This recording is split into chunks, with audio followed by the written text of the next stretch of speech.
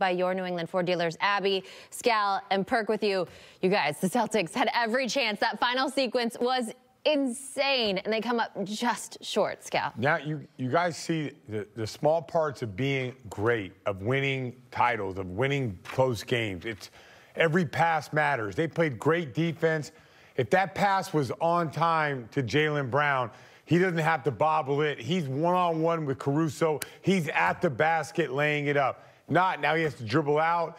You know, he regained himself, goes over to Kemba Walker. Kemba Walker got a good shot. He didn't shoot the ball well today, but he got a good shot. And then, but that's just how it goes. But I like what I saw today from the Celtics all game long. I mean, obviously, I would like to see more from Kemba, but outside of that, the big shots that these guys made, the defensive stops that these guys got, great team effort across the board. Perk, what was the scene in your man cave as that was all going down? Well, I mean, you know, seriously, I'm with Scal, though, Abby. I thought this was a great game all across the board. This was old school. The score was 96-95.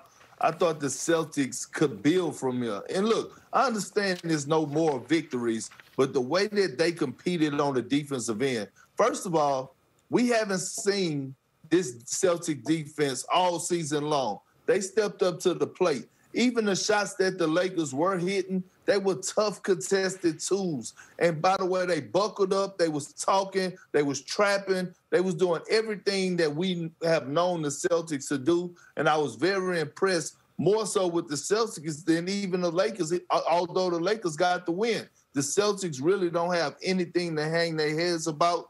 Defensively, I think they took a step forward tonight. All right, I know we don't really want to see it again, but let's go through the wild sequence at the end of the fourth and to end this game. And you guys tell me what could have changed, what could have gone differently. Everything was perfect, just a better pass right there.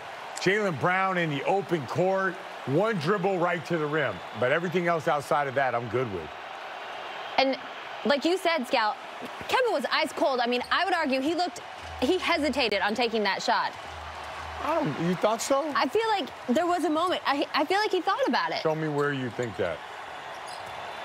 Steps, looks, maybe not. You're right. I like it. I think he knew he was up against the clock. I can't argue with that. Just, it's all about the little things. It's this pass right here.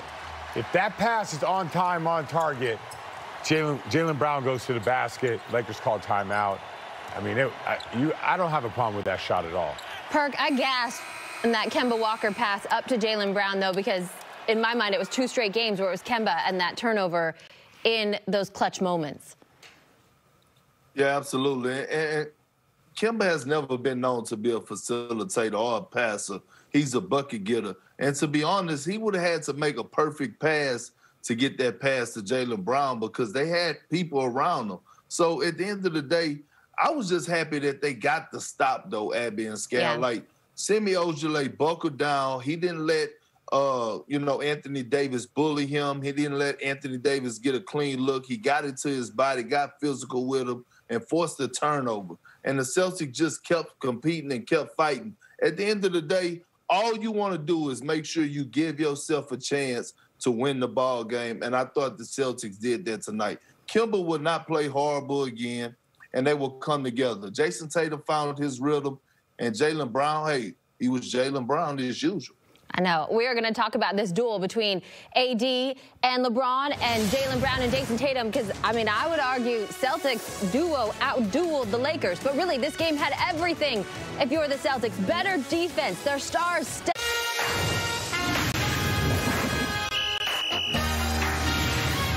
Back here on Celtics Postgame Live, adding injury to insult in this 1-point loss to the Lakers. Marcus Smart went down in the second half. And, guys, it was ugly. The team calling it a calf strain. But, I mean, watching the replay, Scal, I mean. No, Perk, I didn't know. I've seen dudes bust their Achilles. I've seen ACLs. I've seen all kinds of things. I don't know if I've ever seen. We saw Gordon Hayward break his leg. Yeah, I don't know if I've ever seen. Perk, you ever seen anything like that? Like he lands? Avert your eyes if you don't want to see it again. I mean, really, I don't know what that is. You have, Perk? I have. Yep, I was playing with the Oklahoma City Thunder, and Thabo Sefolosha had that same type of calf strain. And it's not I'm telling you, it's that painful. Now, my thing is that what grade of calf strain it is, because it looks severe. And for Marcus Smart to go down hollering, I know it had to be painful. So a calf strain is serious. I watched Thabo Sefolosha battle with it for years. So, yeah, that pain is serious, Scal and Abby, serious. Well, that's not good. As you saw him hop off the floor, not wanting to put any weight on it. Yeah. How did Thabo do? Like, how long did it? How long was he out? Yeah. So I'm gonna tell you, he had. I think I don't really remember, but I think it was like a grade 1, a grade 2 ankle, grade 2 calf strain. So he was out for like 6 weeks. He came back and then he re-aggravated, and he was out again for like another 2 months. And seriously, he never got over it. That's why you always see him wear that one sleeve when he was playing, because that calf injury always was lingering with him. He was always re-injuring. Oh, Perk, we don't want to hear that. A strain, by definition, is a tear, so there's muscle tear in there. Yeah, minor. Yeah, not like rupture. It's not a rupture. Different from a rupture. Rupture. Right. Different. So strain, yes. Yeah. But you know what? But Perk's right though. Like calves and stuff like that, hamstrings. They heal weird, and you got to be 100% before you come back. Yeah, which is too bad. And the good thing about it is that you can't have surgery to prepare, because it's basically a soft tissue. But the only problem with it is that you have to make sure that you give it the right amount of time to rest, or if you come back too soon, it could be an ongoing situation. So hopefully, we got, the NBA, the Celtics got the best doctors and medical staff around. We just can't rush Marcus Smart back. It's a delicate injury and a serious injury. He got to take his time. So far, that's all we've seen from this training staff, is just taking the cautious approach. And so before we speculate anymore, let's hear from the head coach, see if he has an update. Here now is Brad Stevens. It's the post-game press tear, so there's muscle tear in there. Yeah, minor. Yeah, not like rupture. It's not a rupture. Different from a rupture. Rupture. Right. Different. So strain, yes. Yeah. But you know what? But Perk's right though. Like calves and stuff like that, hamstrings. They heal weird, and you got to be 100% before you come back. Yeah, which is too bad. And the good thing about it is that you can't have surgery to prepare, because it's basically a soft tissue.